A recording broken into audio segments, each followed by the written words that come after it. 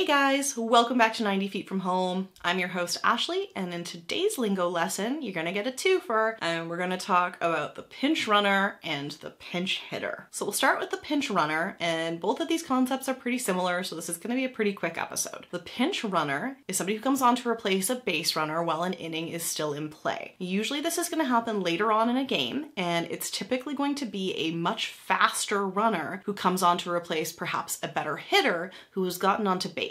Now, the idea behind this is that if you have a faster runner on base, they're more likely to either be able to successfully steal and put themselves into scoring position, or if another hit is made, they're going to be much faster and have a better opportunity to score when that opportunity arises. Basically, they're faster than the guy that hit the ball, and if you're in a pinch and if you really want to score runs, especially late in a game, you want a guy who's got some speed. The reason it's done later in games as opposed to at the beginning is that once a pinch runner comes on to substitute for a base runner, that original player can no longer re-enter a game. So in the early stages of a game, you want the better hitter on there because he's more likely to present you opportunities for base runners or, power hits. But later on in a game, it all kind of comes down to taking every opportunity you have available to you to score. So a faster base runner is going to be more likely to get home than perhaps a slower power hitter who can really knock those balls deep into the field, but you may not need him again in another inning. So having a speedy base runner on is far more beneficial to you than keeping that power bat in your lineup. Now, if we're looking at this in terms of play and in terms of perhaps game streaks, it's important also to note that a pinch runner does not get credited with a game played if they are actually in the midst of a streak of any kind. So they wouldn't actually get credited with continuing their streak had they been benched for most of that game. Pinch runners can also be used if the base runner has been injured in any way. Perhaps they got onto base by a hit by pitch, but they appear to be injured now that they've reached first base. This is an instance where you would see a pinch runner come on so that they were able to pull that particular player from the game so that he could be looked at and treated by one of the team's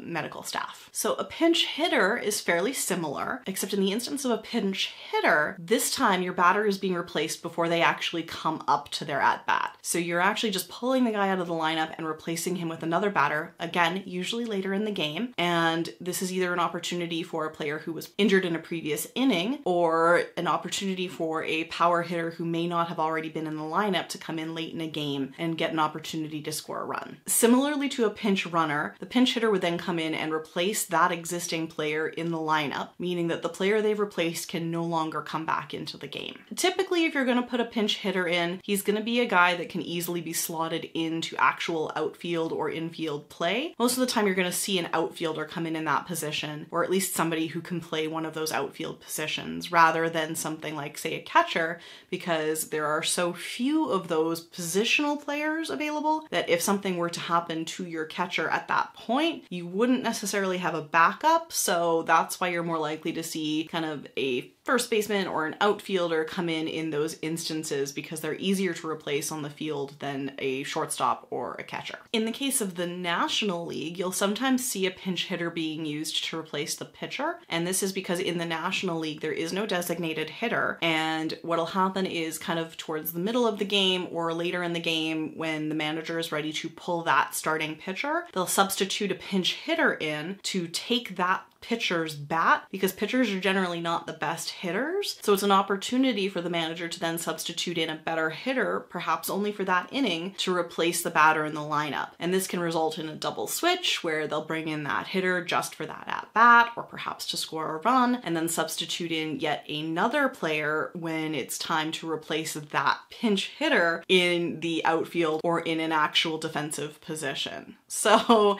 there's a lot to be done there, and perhaps I'm going to do a whole episode on double switches because that's a whole thing. But just so that you're aware, it's very frequently used in the National League so that the manager has an opportunity to kind of substitute in a better batter in place of their pitcher. Now, this is actually interesting because in the case of the American League where there is a DH, if a pinch hitter replaces the designated hitter, they then must assume the designated hitter role. If the team chooses to put that player somewhere onto the field and not use them as a designated hitter, they then forfeit the right to have the designated hitter for the remainder of that game. So that's that's an interesting kind of rule that is very specific to the American League and worth making note of in the case of a pinch hitter. So there you guys go, a 2-for-1 lingo lesson with pinch runner and pinch hitter. I hope you guys enjoyed it. If you did, give it a thumbs up down below. Remember to hit that subscribe button while you're down there and ring the bell if you want to be notified every Tuesday, Thursday, and Saturday when a new episode goes live. And of course, remember you can always follow me on social media where I'm at 90 feet from home on Facebook, Twitter, and Instagram. Until next time, guys, we'll see you again.